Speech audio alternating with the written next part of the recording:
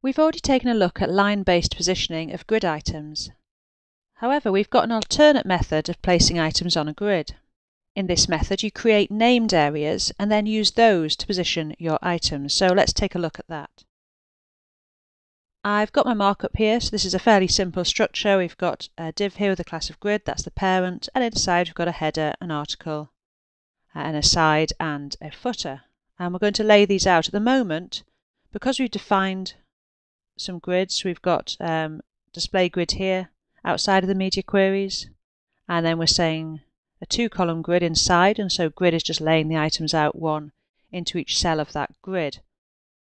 So let's take control of that, this time using these named areas. So first we need to name the areas. Here's my header,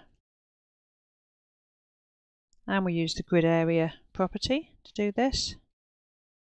And we just give them a name. That's up to you what that name is. It's just an ident, something that can identify the area. And we've got the footer and our article. I'm going to call that main and the aside. Now let's call that sidebar. As I say, these are totally up to you what you decide to call these. So then we go down to the mobile layouts. This is here where we've said display grid. We haven't set up any columns or rows. We're essentially going to have a single column track grid. And we use the grid template areas property here. And as the value of that, we're going to actually describe what our layout looks like. So I'm going to start with a header. And I'm going to say main. And then let's have our sidebar and the footer. As you can see, they're all now stacked up in that first column because this is the only positioning we've done. So let's go to our wider layout, and you start to see this really take shape here. So again, grid template areas, and then for the value we'll say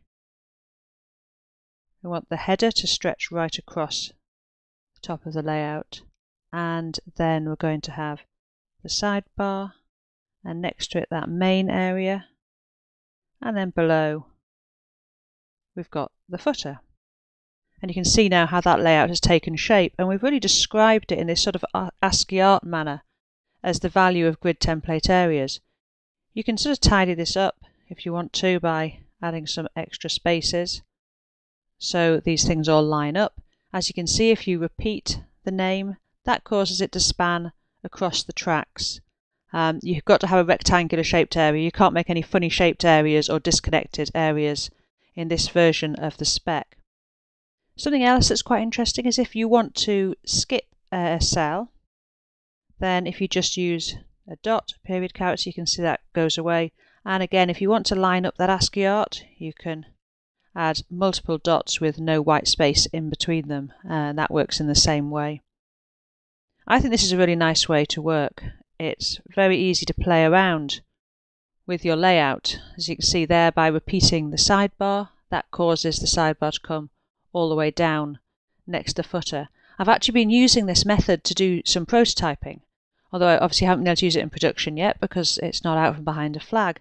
I've been able to use this method for prototyping layouts because it's very, very easy just to move things around and play around with your layout and work out where you want things to be. So give this a try. It's a very straightforward way of working, and I think you'll really like it.